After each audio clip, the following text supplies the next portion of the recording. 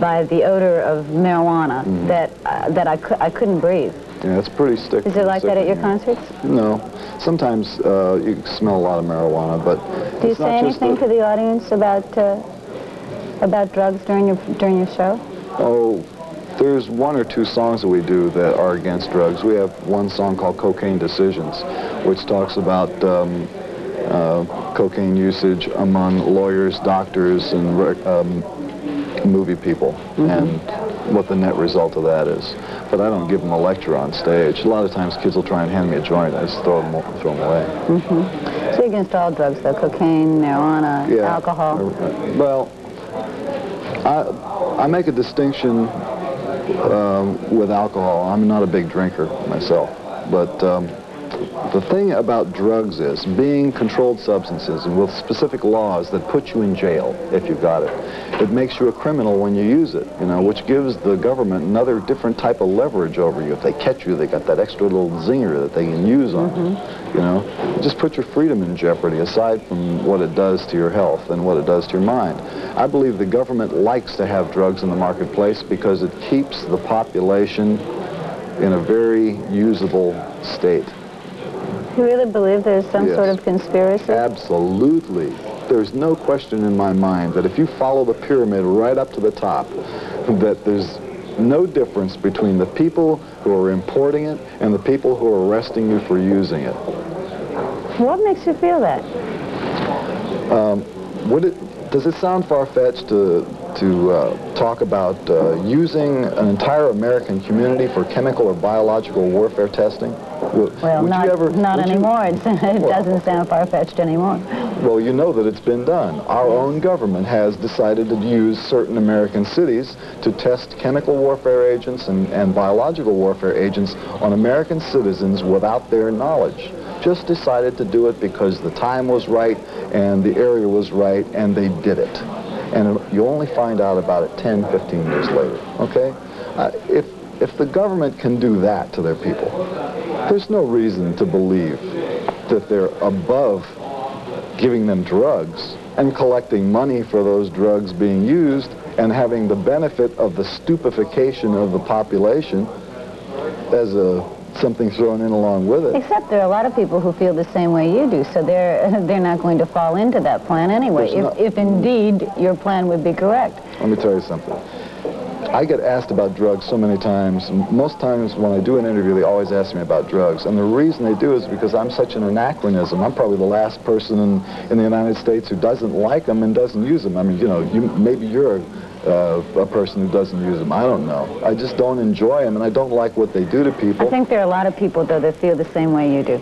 I mean that sincerely. They're definitely the minority. Because today, doctors get wasted.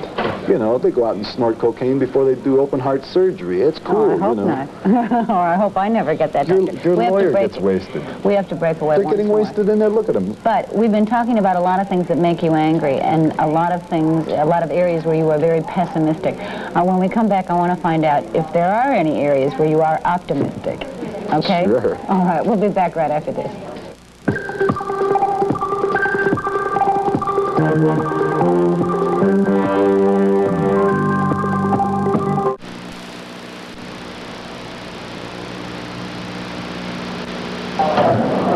What makes Frank Zappa happy? I found out what makes you angry. I find out the things that you don't like about this country or the world or anything else. But what do you like? Where do you have some hope? Optimism. Well, I don't have that much optimism, but there's a difference between having optimism and having things that you like. True. I like good food when I can find it, but it's getting very difficult to find it. You certainly couldn't tell by your weight that you like good food. Well, I've been sick. Have you? Yes, I've had gastroenteritis for about the last 8 or 9 days, so I've been living on soup and other nasty things like that. So. But you're feeling better now? Yeah, I'm recovering. You won't catch it. It's all right. I won't breathe. No, I wasn't afraid of that. But you're very, very thin. And normally people who like food are not very, very thin. Well, I like it, but I'm not going to just eat anything because it's so hard to find stuff that really is prepared well. In other words, good ingredients put together with the proper amount of time by somebody who knows the formula, who loves to cook and instills in the food their own joy of cooking, so that the finished result is something beautiful to eat. Now, that's hard to find, you know. True. You can get a good hamburger someplace, but, you know, good food, hard to find. But I like, what else? Makes me happy when I find it. I like good musical performances of anything. And any kind of music? Any kind of music. Anytime I hear musicians doing their job right, I feel good. And this is also not something that happens all the time. I mean, musicians don't always perform up to their maximum capability. What else? I like to smoke cigarettes, and I like to drink coffee, and I like sex. And other than that, Sounds American. If I find an honest politician someplace, I might get a laugh out of that. I've seen a couple of people on television who I thought said things that were admirable, and I mentioned one to you. I said I like John Glenn, and I was even enthusiastic about Barry Goldwater when he was, you know, doing his little number about the moral majority, which I thought was very courageous of him. Even though I couldn't agree with him on everything else that he says, I could appreciate that. And in fact, even went so far as to invite him to our concert when we were in Arizona. Was he able to come? No, he was, I think he was at a ham radio convention that night. But, you see, when somebody does something that I think is positive, I tell them, I let them know. Yes. What about your kids? What about their future? Them. Yes, I know you love them. What about their future? What do you hope for them? Well, it seems that my daughter has decided to learn to play the drums. I hope that she keeps up with that, because I think a good girl drummer would be nice. And one of my sons was interested in baseball. He got to be very good at that, and now he's decided to play the guitar.